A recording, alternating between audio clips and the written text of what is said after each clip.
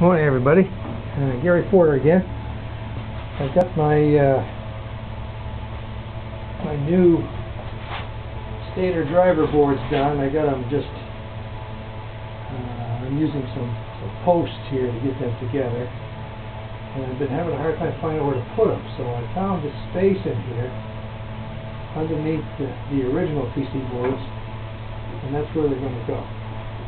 So, just to bring you up to date, the boards are done. I got a wire on order. I got to wire up this whole original group of stators first with 1,000 turn dual coils, and then test those with up to like 48 volts. And see what that does.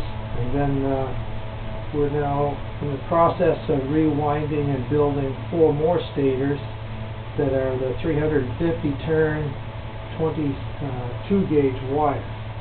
And I was having a hard time finding green wire, but I ordered wire from a couple of different companies, and turns out that the 2 companies use different color varnish, so that worked out pretty awesome. But anyway, that's where we are right now, just doing a hell of a lot of winding and a lot of wiring, and then we'll be back to testing again. Anyway, it's about 95 degrees in here, and have a nice day.